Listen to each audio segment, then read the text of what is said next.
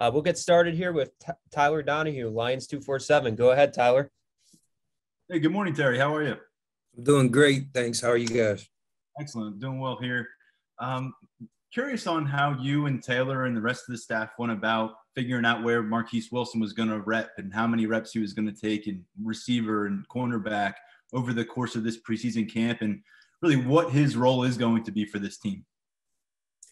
Yeah, that was a juggling piece there. Early on in camp, he spent a lot of time in the secondary. And then toward the latter part of camp, he spent, a significant amount of time with the receivers. And this week we're splitting them. He's available to play on either side of the ball. And, Marquise is a tremendous athlete, and especially on the back end of the defense. He's played a lot of football for us here. So I think it was more so to get him caught up with a new system on offense, make sure he knows what's going on over there. And then on our side, we're still doing pretty much the same things here, and he knows the defense pretty well. We'll go to Rich Garcella with the Reading Eagle. Hi, Terry. How are you today? I'm doing very well, thanks. Terry, Three Castro Fields spoke with us yesterday, and I was just wondering, what kind of camp do you think he had, and what can he do, a healthy Tariq, do for your team this year? Yeah, I tell you, it was great to have Tariq, a healthy Tariq, go through camp. He had a tremendous camp. Obviously being a fifth-year guy, he brings a wealth of knowledge and experience. Obviously he's a long, big, fast corner for us. But more importantly, he brings the experience factor. He understands our defense. He understands what Coach Pry is trying to do with all the calls. He's a great communicator. He's super smart. He mentors and teaches our younger guys on the back end. So he's an invaluable member to our back end and to our team. Let's go to Mark Brennan with Fight On State. Hey, Terry, thanks for your time today. Thanks, Mark. What was it? What was the situation with Jordan Minor being at photo day? And can you just talk about his journey here at Penn State? I'm sure it was pretty difficult for him. You were one of the guys who recruited him, but to have him be there, what did that kind of mean to him in the program? Thanks. Yeah, Jordan continues to be a major part of our team. He came in and unfortunately wasn't able to participate on the field, but he still participates with all team functions. He's around for practices. He's still one of the guys in the locker room with the fellas. And, he's a big part of our team. So, he's included in everything that we do. We were all disappointed several years back when he didn't have the opportunity to extend his playing career. But he's valuable to us, and, for a guy like Johnny Dixon, who he knows personally, he was valuable for us bringing Johnny Dixon here. Let's go to Audrey Snyder with The Athletic. Hey, Terry, thanks for your time.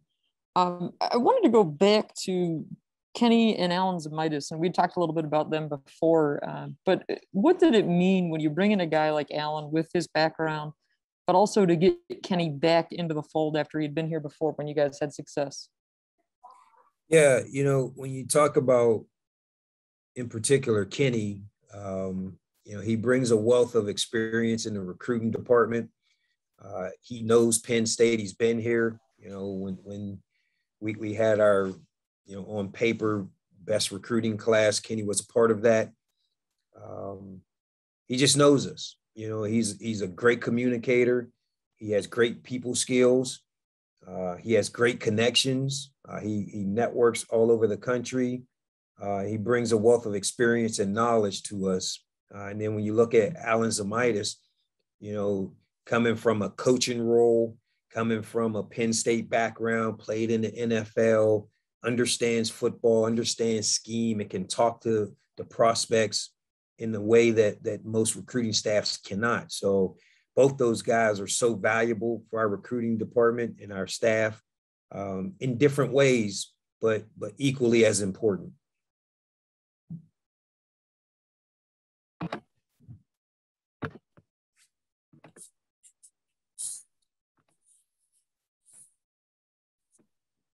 I think that was me. Terry, can you hear me? Sorry, Mark. Yep. No, no problem. Thanks. It's September 2nd now, Terry, and you guys, I can go back on the road recruiting during the evaluation period. How do you plan to approach that this September, doing that again? Yeah, we're planning to be super busy. You know, with the opportunity to get on the road, we haven't been on the road in over a year. So we want to take advantage of the opportunities this fall.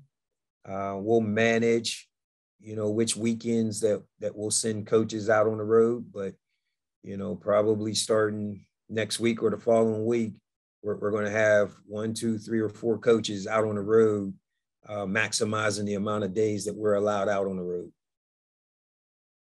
Let's go to Nubias Wilborn with the Pittsburgh Post-Gazette. Hey, thanks for the time, fam. I always appreciate it, Terry. Yes, sir. Man, what have you guys noticed with Jair Brown that decided to where you can make him the starter at safety? Yeah, Jair, we call him Tig, is his nickname. He's been super consistent. You know, he's where he is supposed to be in the defense. He understands the defense. He communicates really well. You know, he's an older young man that's played a lot of football and, you know, had a good start last year for us. And we just felt like his consistency and playmaking ability fits what we need to be that guy opposite of Brisker. We just feel like he's the added piece to make this one of the best secondaries in the nation. Let's go to Greg Pickle with BWI. Hey, Coach, thanks for your time this morning. Yes, sir. In looking at 2 guys that are newer to your program, I guess, what has Kalen King shown you as a development between spring and summer camp? And then AJ Lighton's a guy you brought in as a transfer. What has he shown you since he's arrived? Yeah, Kalen's been, you know, he continues to do great things. You know, he had a really big spring for us. Had a great summer and a great fall camp. You know, he's going to play a lot of football for us, and we're excited about him. We're going to continue to move him along and push him forward and, you know, and get him some reps. He's going to play Saturday. So we're really happy where he is. AJ has brought some depth to the position, going to play on some special teams and things. And, you know, he has a lot of knowledge and experience. So, you know, the corner room has 6 or 7 guys that have played or can play and are ready to play. So the depth is pretty good. Let's go to Frank Bodani with the York Daily Record. Hi, Terry. I know you understand receivers quite well, your time at Penn State. How about Jahan Dotson, the most special thing about him on your team, where you see his season going? Yeah, obviously we're all excited about Jahan. You know, he's as good a receiver as we've had in the program. You know, unparalleled ball skills. You know, the guy can make any catch that's in his catch radius, and he has great speed. You know, I want to say deceptive speed, but that's not the right word when you run 4.3. You know, he can run and he's shifty and he's a great route runner, and he's a, you know, I can't say enough good things about him. He's a great teammate. He's a great person. I'm glad he's on our team. He helps our back end get better every day in one-on-ones and in skelly work and competition. You know, hopefully he's primed to have a great year. He's had a great camp. I mean, he's been impressive. When he's out there, you know he's out there, you know, and he's making plays all over the field. And, you know, now it's time to carry him on to Saturdays. Let's go to John Sauber with the Center Daily Times. Hey, Terry, what stands out to you about the Wisconsin wide receivers, and what do you see as their strengths? Yeah, they're a consistent group of, they run good routes. They're well coached. You know, when you watch these guys, they're very disciplined. If they're telling their guys to be at 18 yards on a comeback, you watch the film, that's where all of them are. They're at that 18-yard comeback. So you know that you're going to get consistency. You're going to get guys that work hard. They have a couple guys that can run. They're going to be disciplined. And the challenge for us this week is having great eye discipline, because they're going to try to establish the run game, and then the play action game comes off of that. And if your eyes are bad, that's where they can get you. So we just got to make sure our pass defenders are defending pass first, and the run defenders are defending the run first. So, and they got a couple guys that can stretch the field as well. And, who knows what new wrinkles they put in through the offseason. We feel like the coach is going to be calling the plays, and we'll see what's new this year. Let's go to Tyler Donahue with Lions 247. Terry, I want to ask you about a couple Western PA guys. Daquan Hardy seems to be in line for a pretty significant role this year. And then Jaquan Brisker, who you've known for a long time, getting to not just the All-American buzz right now, but the team captaincy. If you could share some thoughts on where he's at now. Yeah, I'll start with Daquan Hardy. He's going to play a lot at our nickel position. Kid just continues to be consistent. When you look at him, he's a little undersized for what you would like it to be. But he makes up for that with speed, athleticism, intelligence. He's a playmaker. He's always around the ball. He can blitz. He can tackle. He doesn't have a weakness in his game. And he's just been consistent. We love him, and he's very valuable to our defense. When it comes to Brisker, I can't be prouder of a guy than Jaquan Brisker. I'm really, really close to him and his family. I coached two of his older brothers. Have a relationship with, his mom used to do my wife and my daughter's hair. So I know him very intimately, and I know his struggles. I know his story. And for a guy that's in line to get his degree this fall and have football at the fingertips of where he wants it, I'm just so happy for him. And the guy works super hard. He's earned everything that he's getting in life and everything he's getting on his football field. So, just excited to see him unleash all the hard work that he's put in and see it come out on Saturday. Mark Brennan. Terry, what makes Joey Porter Jr. so unique as a cornerback, and what are your expectations for him this season? Well, one of the biggest uniqueness for him is he's got 35-inch arms. I think the only other guy in the program that was like that was Adolphe Owe, who left last year. Just his length is unparalleled. And then for a guy that's over 6'2", he has great speed. He's a low 4 guy. When you combine that with the ability to change directions, it gives him an opportunity to be a unique, special type of individual on the back end. So, we're excited about Joey. He had a really good camp. He's been consistent. He's healthy. Just looking forward to him going out and executing and, basically just doing his job. I tell the guys on the back end, we don't ask you to do anything special, but when the play comes to you, just be ready to defend the play and make the play that you're capable of making. So he's ready. He's at a great camp, and just anxious to see him. Audrey. Sorry, couldn't find the other mute button.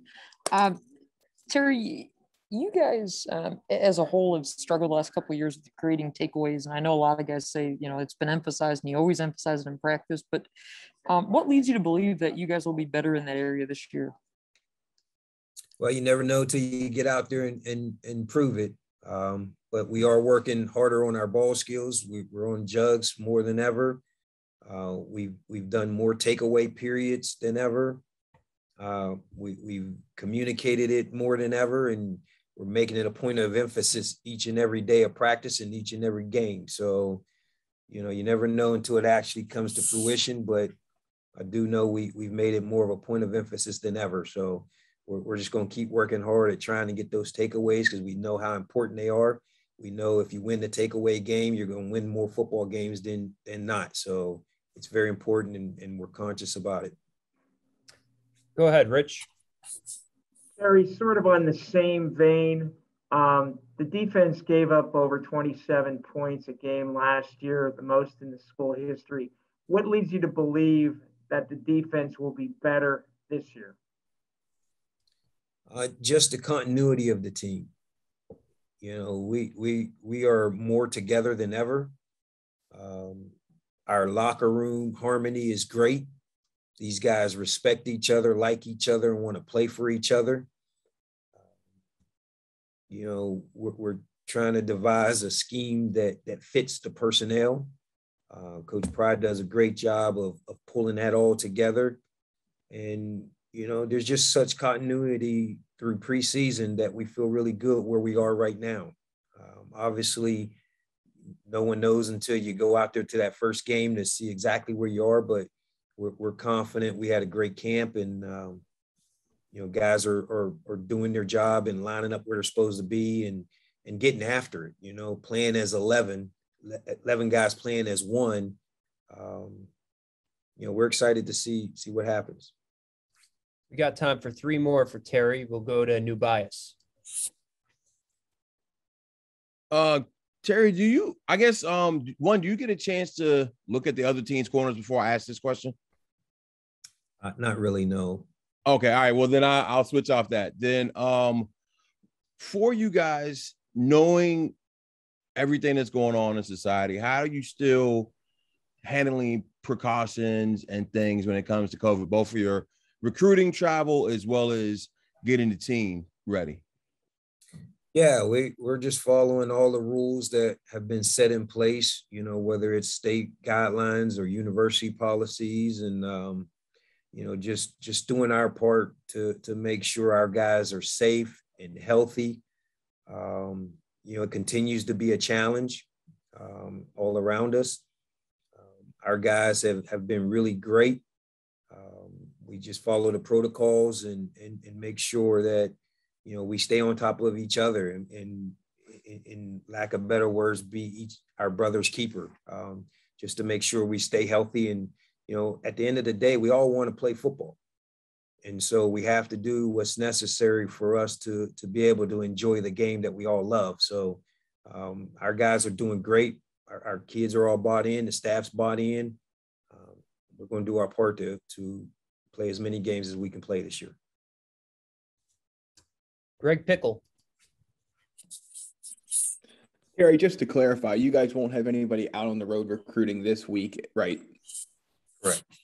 And then just what was Wednesday morning like, getting to interact with 2023 recruits for the first time for you and the staff? Yeah, it's like the hourglass, we turn that thing over, and, now that it's full, with new prospects in the 23 class, and had an opportunity to message and talk to a ton of guys. I know Coach's phone was blowing up at midnight, and, he's reaching out to guys, and the entire staff was up sending graphics and communication. And, it's a huge day in recruiting. First day that you can talk to the class of 23 and communicate with those guys. So it was exciting, kind of energizing. Now we're just excited to continue to build those relationships where, the communication is a lot easier to reach those guys. And we'll wrap it up with Frank Bodani. Hey, Terry, you guys came into preseason camp with maybe your deepest cornerback room, most talent there maybe ever at Penn State. So how did you guys handle what's the biggest takeaway you got from your room in preseason camp? Biggest surprise, biggest positive? What stands out to you the most? Well, it is a competitive room. Those guys know, and, I told them day one, no one has a starting job. The most consistent play will win the job. And, you know, we felt like Tariq and Joey had really good, consistent camps, and Kalen King really just continues to impress us. You know, obviously Daquan Hardy's going to play at the star. You know, it's a competitive room. You know, with the addition of AJ Linton coming in, you know, kid's a 4.3 runner. He's fast, he's athletic, he's quick. You know, obviously Marquise is there as well, and Johnny Dixon. There's a ton of guys, you know, and even Zaki Wheatley, you know, who's a freshman, has turned heads. And, you know, we're really excited about him. So we're just going to continue to grow the room and teach the room and keep them competitive, you know, because at the end of the day, we have to go out and be consistent. We can't have one good quarter and one bad quarter. We've got to be good for 4 quarters until the final whistle. And competition keeps guys playing harder. So we'll just keep the room competitive, and, you know, we'll rotate a little bit and play some guys, but, you know, we're excited where we are. All right. Thank you very much, Terry, and appreciate everybody joining us today.